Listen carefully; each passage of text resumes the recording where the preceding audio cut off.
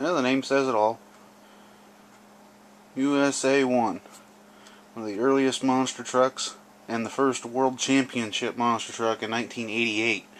I've done it as a little bit more of a current look with this brand new body. This was the chassis that was intended to be the gravedigger for my series that's coming up in the Illinois Monster Truck Challenge.